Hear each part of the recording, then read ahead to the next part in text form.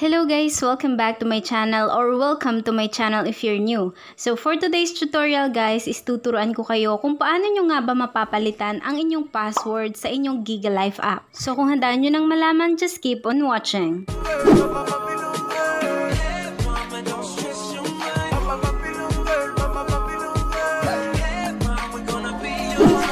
So ayun siya guys, punta lang po tayo sa ating Gigalife app.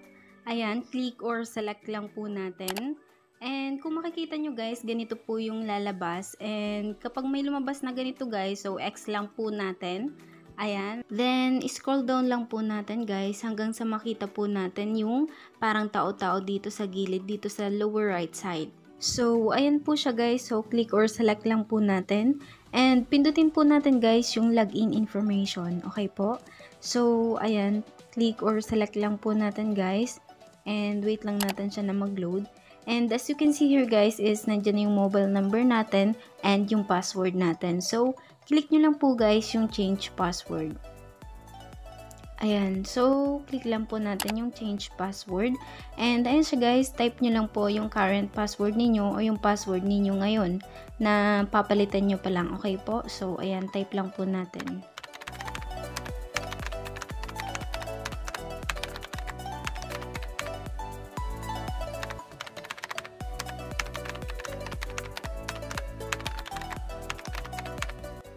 This time guys, create na po kayo ng panibago nyong password.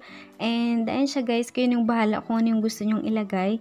And make sure lang guys na nailagay nyo na sa inyong notebook, sa inyong papel, or sa inyong cellphone yung inyong password para at least po hindi nyo po makalimutan. Okay po?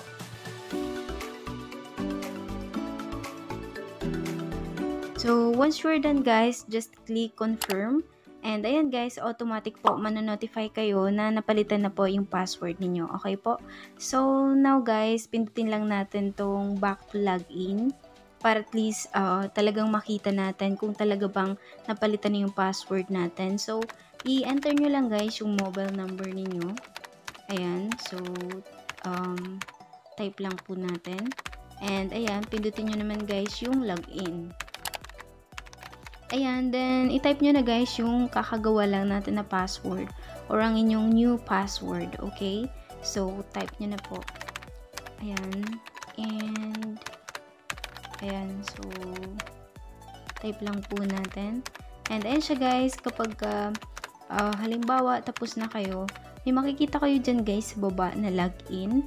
So, all you have to do guys is pindutin nyo lang yung login. And ayan guys, napalitan na nga ang ating password. So, ayun lang po siya guys. Sana po ay meron po kayong natutunan.